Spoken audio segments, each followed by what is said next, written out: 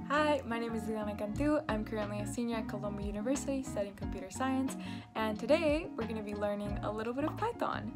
And so to start off, why Python? First of all, it's my favorite language, but the reason why it's my favorite language is because it's widely adopted and commonly used for absolutely everything you can think of. So it's used for website development, machine learning, artificial intelligence, and so many other things. Another reason why it's one of my favorites is because it's a very fast-growing language. So because Python is so straightforward with its syntax or sort of like composition of like how it's written, it's many people's first language, and as a result it's sort of been adopted very quickly, and a lot of people like building libraries for it. So these are just some of the reasons why I absolutely love Python.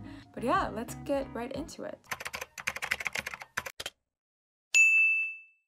There are many ways to run Python. You could download Python from the python.org website and run it through your computer through something called the terminal, which we actually made a video about, so make sure you check that out. Or the more beginner way, in my opinion, would be through an IDE. So an IDE stands for Integrated Development Environment, and so what it basically does is sort of a one-stop shop to all your Python needs. So some IDEs require downloading onto your computer, while others can be run through the browser, meaning that as long as you have internet, you can access them without having to download anything. If you prefer to go the desktop or like the downloading onto your computer route, I personally recommend Anaconda, which has Spider in it. So Anaconda is sort of like a big package with many programs. You can check it out at anaconda.com, and inside of there is something called Spider. So I've actually used Spider for all the classes that I've taught at Columbia in Python. Well, I didn't teach them,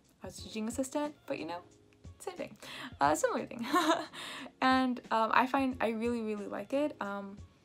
But yeah, if you prefer that instead of constantly being connected to the internet, I think that's a better option. And usually is the better option, but just so we don't have to go through the downloading instructions, we're going to be using an online IDE. Just pro tip, if you do decide to use Anaconda, make sure that you download the graphical installer, because if you download the terminal installer, it will be basically just as complicated. So we will be using repl.it today. For this, you want to go to the repl.it website. So this is going to be repl.it. This is the main like repl.it website. So after we do this, you want to sign up. So you can either use your Google account, your GitHub account, or your Facebook account, or just make a username and email and give it an email and a password. I already have an account, so I'm just going to be logging in. And after you make your account, you will be taken to this page. In here, you'll see that you have something called create, so feel free to like look through it a bit more, but we're just going to be doing the basics. So inside of create, you want to click Python. So here you sort of can pick all the languages. Repl.it has many languages, but in our case, we just want to use Python. If you want to learn another language, it's still a great tool to use. And then after I do that, this is basically saying, what do I want to call my environment? So I'm going to call my environment hello. And then I'm gonna create it. And so in here you'll see that you have 3 tabs. The one on the left is called your files, the one in the middle is called your text editor, which is where all our code will be happening, and the one on the furthest right is called your console. And so this is where our things that we write will be displayed. So the first thing that we're going to learn is something called print.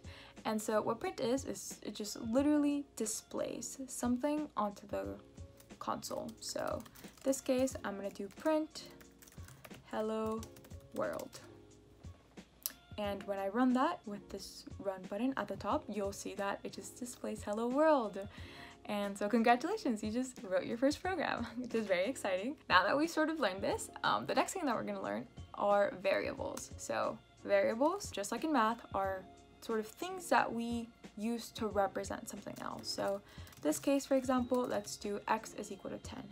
And so what this means is I'm basically storing information into x.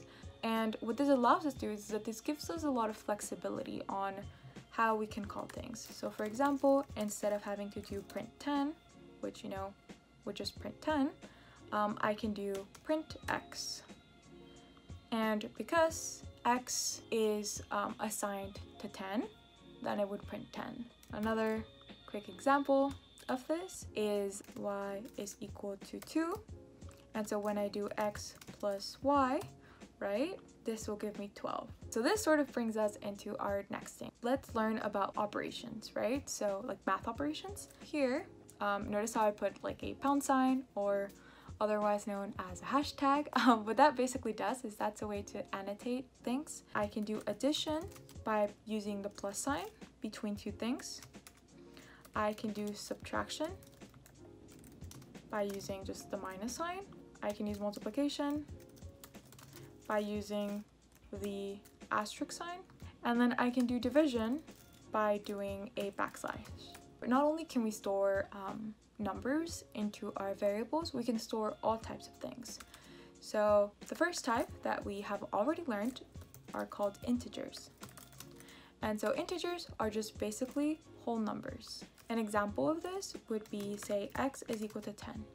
But now you may ask, wait, like life is not perfect. What if I want to store decimals? That's a great question. If we want to store a decimal number, then we can use floats. These allow us to save decimal numbers. And what that means is just basically numbers with a decimal, right? This doesn't mean like, oh, really, really small decimal numbers. This means just numbers with any decimal. So I could even do x is equal to 10.0, and that would be considered a float. Now you may ask, Iliana, what if I want to store, let's say, a phrase? Well, in that case, we have strings. So strings can store sequence of characters. Similar to what we did at the beginning when we did print hello world, here we can store sequence of characters by putting quotation marks around it. So all of them sort of have something that tells you that they're that specific type. So integers are literally just whole numbers, floats have that decimal point in them, and strings have those quotation marks around them. Additionally, if you're using repl.it, the colors are quite nice to sort of help you tell that. And lastly, the last type that we will be learning for this video will be lists. A list basically allows us to store a collection of things. The way that we display them is by putting two brackets and then just putting things in them. So let's say I want to put a 10. Let's say I want to put all the things that I've just went over. So I could put a 10, I could put a 10.0, and I could also put a quick hello world. And all of these, we can put them in there. And sort of collect them into a list. So now that we like sort of have generally covered the types, I'm gonna be going a bit more in depth into each of these and the cool things that each of them can do. So to start off, we're gonna be going over integers and floats together. Let's say we have x is equal to 10 for our integers, then we have y is equal to 5, and let's say that I wanna do some multiplication. So if I decide to do x times y, you will notice that this gives me 50. Also, let's get rid of this print statement up here, just so that we don't get confused. So if I do x is equal to 10, y is equal to 5, and I decide to multiply those, then that's just going to give me 50. If I decide to do addition, that's just going to be 10 plus 5. And if I decide to do subtraction, that's just going to give me 5. Now, this is where it gets interesting. If I divide two whole integer numbers, right, so two integer types, you would expect for this to give me a 2, right, of type integer, but in fact, that would be wrong. So this actually gives you a double. So when you divide two integers by each other, this will give you a double. And so this is important to remember for something that we're gonna be going over in a little bit, but just keep this in mind. So it's always important that we remember what types our things are. Now, if we do it with floats, when you're dividing two floats already, so let's say y is equal to 5.0, this is just gonna remain a float, so nothing is gonna change. I'm gonna comment this, I'm gonna delete this, and so this is gonna stay the same, but unlike when we did it with integers, if we say we add these two numbers, even though technically, you know, 10 plus 5 just gives us 15, which is a whole number, it will still show the dot zero because the two numbers that you are adding are decimal numbers. And so this is just something to keep in mind. Those are sort of the basics between integers and floats.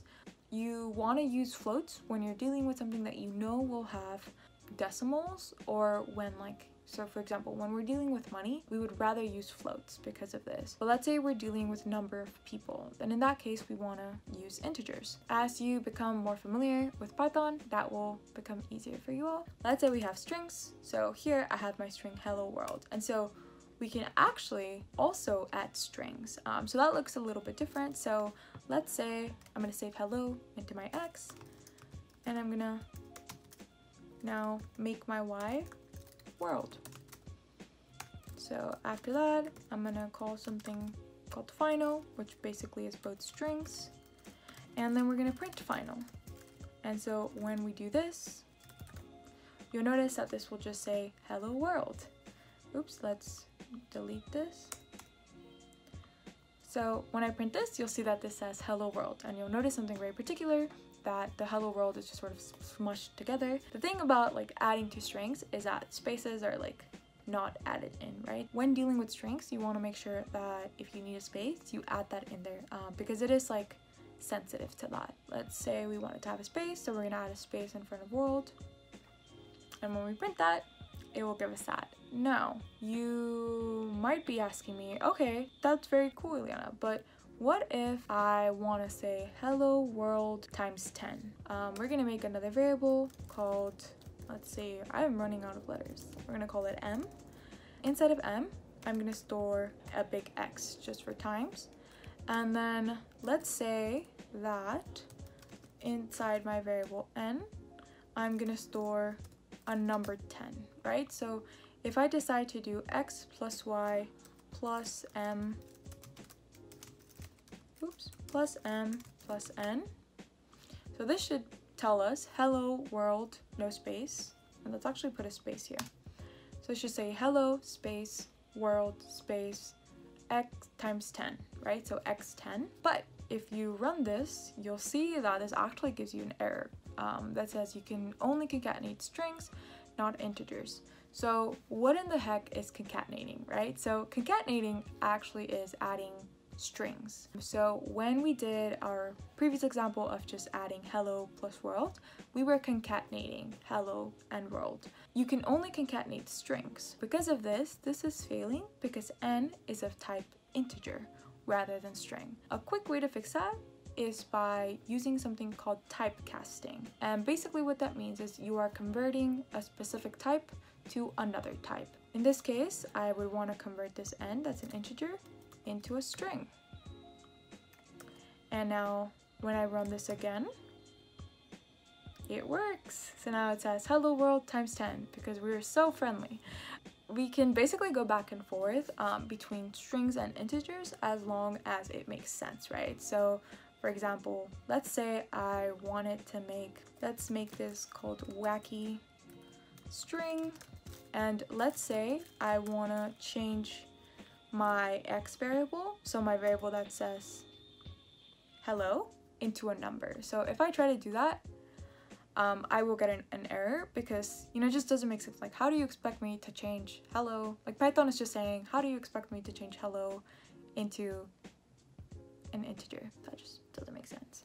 This is something called typecasting, and it's very helpful. Another thing that is very helpful is you can also check the types of things. So let's say I want to find the type of n.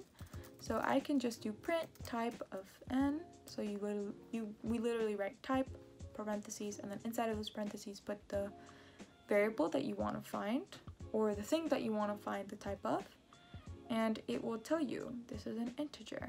If we try out, let's say, y, this would tell us this is of type string, and so on and so forth. So now that we have all those covered, we're gonna put it together and make a grocery list. So list, again, allows to have a collection of things. And we can do this by just adding something with brackets. So we're gonna call this my list. And this is basically an empty list. Now that we have that, I can also make a list that actually has things. So I'm gonna call this my food list. And inside of here, I'm gonna put olive oil, I'm gonna put pasta, and I'm gonna put tomatoes because I'm making some spaghetti. Okay. Also, notice how I use the apostrophes instead of quotation marks. In Python, they're basically interchangeable, so just a heads up. Now that we have that, when we print my food list, you'll see that this will print exactly the way that we wrote it. And so there we have olive oil, pasta, tomatoes. Yay. So now you might ask, like, how can I add things to this list? So we're gonna be using a method called append. So you can think of a method as something you call that allows you to do more things. When we call my food list dot append garlic, this will add garlic to my list. So when we print my food again, you'll notice that when we add garlic, you'll notice that adds garlic onto our list. So now that we've learned about all these 4 types, let's make it a little bit more complicated. So we are going to be making a big grocery list. I'm going to call my grocery list just grocery list. And first I'm going to get an empty list, right? Because I just want to have an empty list. Because that's how lists start, right? When we make a grocery list. And then I'm gonna call something item 1, right? And my item 1 is just gonna be the item that I want to get. So let's say I want to do hot dog buns. And let's do something called the number, because this is gonna tell us the number of things that I want. So I'm gonna do, how many hot dog buns do I want? Let's say I want 5 hot dog buns for my family and I. So into our grocery list, we are going to basically append, so that basically just means add 5 hot dog buns, right? And so in order for me to do this, I need to join these 2 things into a single string so that I can append the whole string. In that case, I'm gonna call this final, and our final is going to get our number, and it's going to append a space. So this is something new. And then it's gonna concatenate that with our item 1. So we're gonna do the string, we're gonna grab the number, and we're gonna make it into a string. Then we're gonna add a space, because then that would look weird. And then we're gonna add our item. So from there, I'm gonna append it to my grocery list. Alright, so we're gonna append this sort of final item. So let's actually call this final item. And we're gonna append it onto here. And after that, we want to print our grocery list so we can know how many things we have in there. So we're gonna print that there. And now we have 5 hot dog buns in our list. So we can continue doing this with a lot of other items. So we're gonna copy this whole thing. But now instead of hot dog buns, I'm gonna do hot dog, just hot dogs. And so let's say I want to put 2 hot dogs in each hot dog bun. So I'm going to call this something different than our previous variables. And I'm going to change all this. And I'm going to append my final item 2. And at the end of that, I'm going to print my grocery list. So you'll notice that 2 grocery lists will print. The first one will be when we added our first item, and the second one will be when we added our second item. So you'll see that our first list has just 5 hot dog buns, and our second one has 5 hot dog buns and 10 hot dogs. So yeah, that's our grocery list, and you can continue adding things as you go. Of course, these are just very introductory ideas, but they're things that you can do a lot with. Additionally, we'll be making another video, so a second part to this introduction to Python, teaching something called if statements and loops, which will give you a lot more flexibility on what you can do. As always, thank you so much for tuning in. We post videos every other Monday, so if you would like to watch more videos like these, make sure you subscribe and like. Yeah, thank you so much. Good luck.